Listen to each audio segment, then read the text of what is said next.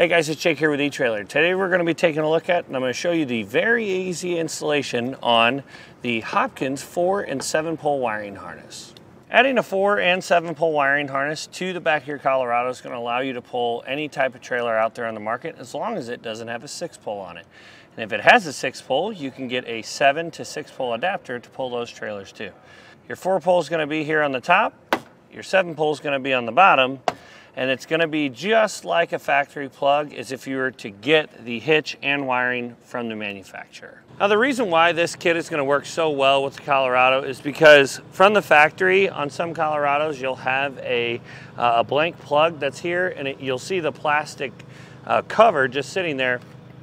You can pop that out and you'll see a US car connector right behind it.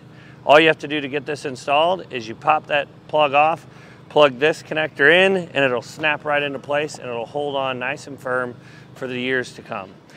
If your Colorado for some reason does not come with that plug blank, you can do one of two things. This kit's going to come with a bracket to mount to the bottom of your hitch. You can either mount it to the bottom of the hitch with a no drill bracket, or you can put it right here in the bottom of the bumper itself into the sheet metal.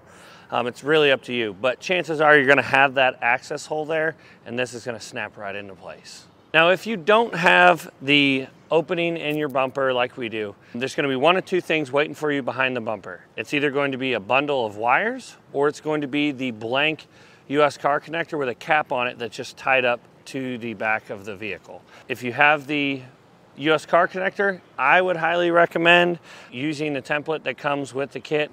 So what you can do is you can take the bracket, put it up to your plastic, trace it out, and then your plastic will be perfect to just pop right through, and then you can put this plug into place. If you have just the wires, then we also have a kit that you can essentially wire up your own US car connector to be able to connect in the back of this. You'll just need to pick up whichever kit is going to work best with your Colorado. Because we had that factory prep package, our installation was very, very simple. You can get this swapped out in literally seconds. You pop that plug out, disconnect it, plug your new one in, and put it back into place. And then all you have to do is test your wiring. But with that being said, let's go ahead and pull it into the shop and show you how we did it. To begin our installation, it's going to be one of two ways to install this plug. The plugs are going to be the same, but it's whether or not you need the pigtail. So if you don't have a US car connector connected to the back side of this dummy plug, you're going to need the essentially this plug with the pigtail on the back to be able to hardwire into the wires. Ours is prepped with the US car connector, so ours is as simple as pulling our wiring out, pop this gray tab back, push on this black tab, pull it out,